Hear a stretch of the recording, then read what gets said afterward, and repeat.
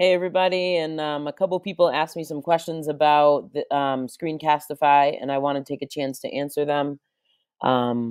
So one question that folks have asked about Screencastify is how do I move my webcam window? And you can see my webcam window is right here. There's a couple options. First is you can make it go away completely, and that's by looking at your toolbar, and you just click on the little video camera button, and it should disappear. There it goes. So you can toggle on and off there. Another question people asked were, what if my window is blocking something I really want to see? Like, let's say I wanted to really record this area of the screen. You can, while you're recording, you can click on the window and move it around anywhere you want on the screen. You can change the size. You can make it even smaller and make yourself tiny. Hitting this button here also makes the webcam disappear, and then you can come back to your tools and make it reappear.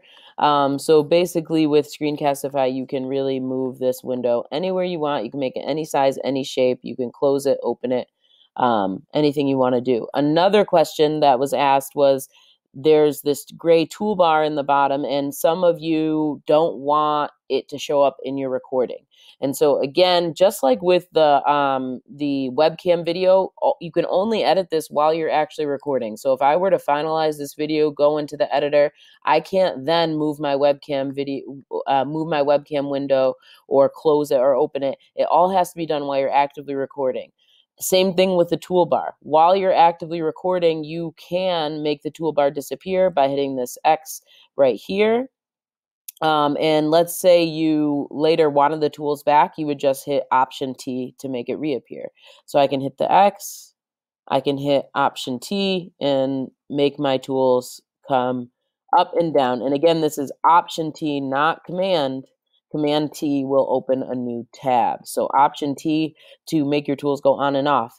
So one thing, if you don't want the tools to appear in your video, one thing you can do is make sure you have the tool you want. Like if you want the pointer or the annotation pen, make sure you have the tool you want.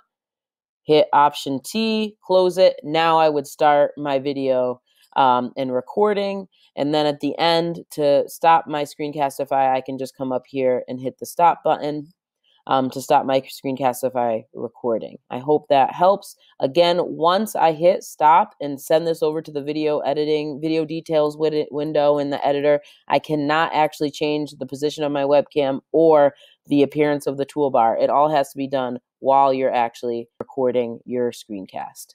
Thanks, everybody.